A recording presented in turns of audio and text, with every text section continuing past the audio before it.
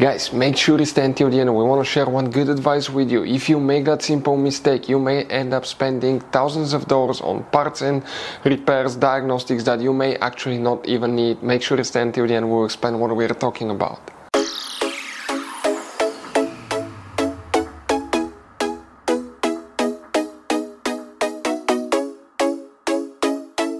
Hey guys, welcome back to World Mechanics. Thank you guys for watching and subscribing to the channel. Today will be super helpful video to any of you having Chrysler 300 this generation right here from year 2014 to year 2024.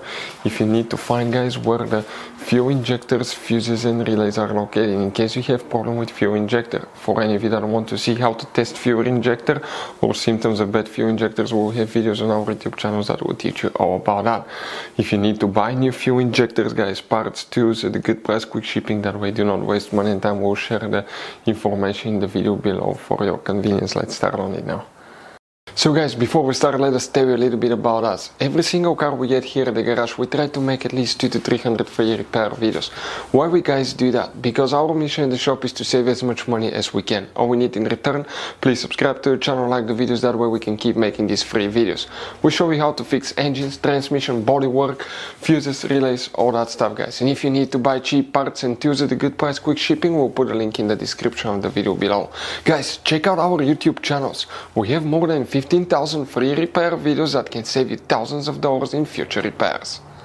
So fuel injectors, guys, which fuses and relays we need to check, we will demonstrate on this Chrysler 300. There is very limited information. We'll explain what we know about that stuff. We need to open first the hood. We'll be working two fuse boxes. The first one is next to the engine. So here, okay, on the passenger side next to the engine, you have that fuse box. Press the tabs, pull the cover out, and boom, you have a fuse box with a layout like this one here. Before we continue, let's explain quickly why it's always a good idea to test fuses and relays. Guys, it's very important to always test your fuses and relays. Why? Sometimes you may think you have a good fuse, guys. It's hard to tell. Look at those fuses, right? And sometimes, okay, you pull the fuse. Okay, I'm going to get the fuse puller and I'm going to remove one fuse.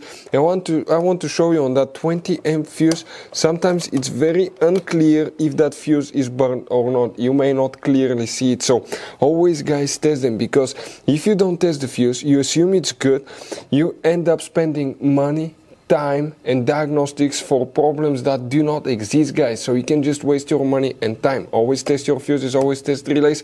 We will put links in the description of the video below where you can find, guys, a video for testing a fuse and testing a relay that will explain everything that you need to do. If you guys need to buy any parts, tools for your Dodge Ram, fuses, relays at a really good price, quick shipping, that way you do not waste money and time, we're going to put a link in the description of the video below for your convenience. Please check it out. So for the fuel injectors now, guys, multiple fuses will need to be checked. There is very limited information, but all these are engine management fuses, so we need to check them if you have problems with injectors. And if you want to see how to test fuel injector, we'll have videos on our YouTube channels. Come in that row of fuses right here. Even if you have a missing fuse, you count the spot. You start with 28, 29, 30, 31. Fuse 31 is very important fuse. Then you go to 34, 35 right here. Then fuse 37. You need to also check, guys, after 37, relay 63, known as ASD relay. The next step, we need to open the trunk. You have another fuse box. Leave the carpet liner up. You see right here, guys, that's a spare tire, car battery, and behind it you have a fuse box. That's a closer look of the same fuse box.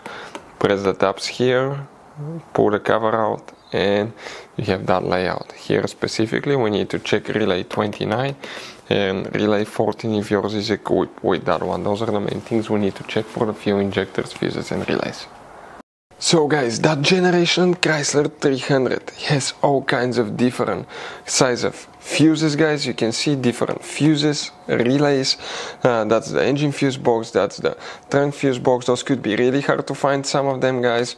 And if you're in the middle of nowhere, you need a replacement, you cannot get one, you may be stuck, guys. So we will recommend to buy some, put in the glove box for peace of mind, keep some spare ones. We'll put a link in the description of the video below where you can get them at a good price, quick shipping, that way you do not waste money and time. Hopefully the video was helpful, guys. Thank you for watching and see you next time.